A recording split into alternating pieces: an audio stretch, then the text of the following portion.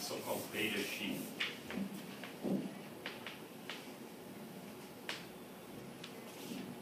These are repetitive structures made by local interactions, the beginnings of this folding process, in other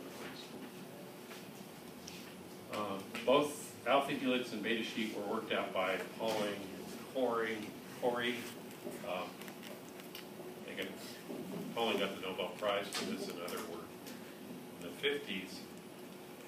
And this is the alpha helix shown here is a structure that coils up like one of the old-fashioned expandable phone cords. Right over there.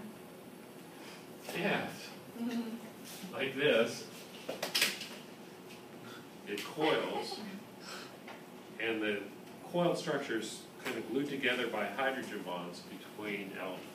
That's what these dotted lines are. You'll see there's a carbonyl oxygen hydrogen bonded to an amino group up there.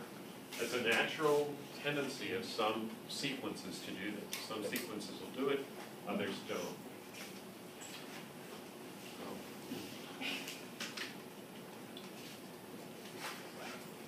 There's Linus Pauling sitting next to Dorothy Hodgkin. They both won Nobel Prizes that year in 1954.